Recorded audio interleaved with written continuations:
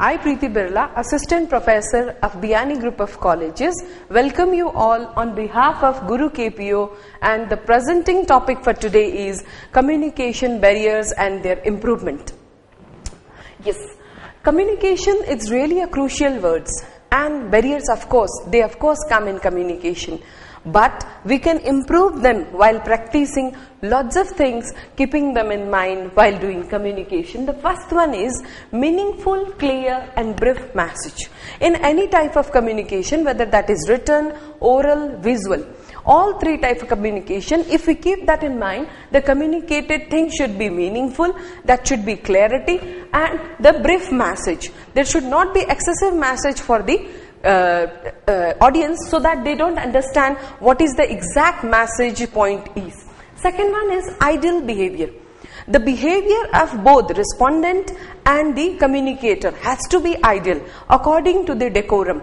If one is orally communicating, the another, that is audience, has to be quiet and listening the communicator. Third one is use of 7 C's. One should use the 7 C's propounded by lots of theorists, eminent theorists of communication, that is completeness. In oral also and in written also, the message should be complete. Second one is clarity. The message should be in speaking also, in writing also, clear and clearly versioned. Third one is consideration. One should consider the audience, because the communication is done for the audience. So one should take the consideration of audience, whether they are getting or not. Fourth one is courtesy. Yes, up to the mark, courtesy level also has to be maintained in the communication. Communicator has to be polite, humble and courteous towards the audience. Fifth one is conciseness. The message should be concise and precise, not lengthy enough. If one is narrating something, has to be very concise and precise in narration. Fifth and sixth one is correctness. The message should be depicted in a correct manner, using correct language, correct spellings in writing, and etc. And last one is here, continuous communication. One should not take the break between communication. Yes, of course, in written and oral communication, if you are addressing your audience, what you are supposed to do is, you should take a good amount of break and a pause in between communication, so that it will be comfortable situation for audience, so that they can get comfortless as well as conscious communication. Cooperation, yes, of course, the cooperation from both the sides, that is from sender side and that is from receiver side.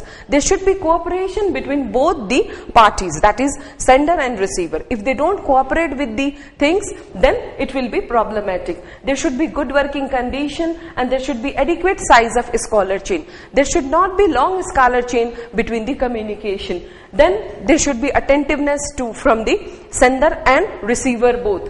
And trust, yes, of course. Trust is a very, very, very important thing in the communication. It's a milestone of communication. If sender feels that receivers are not getting me, they are not believing me, then the communication will be barrier and hurdle.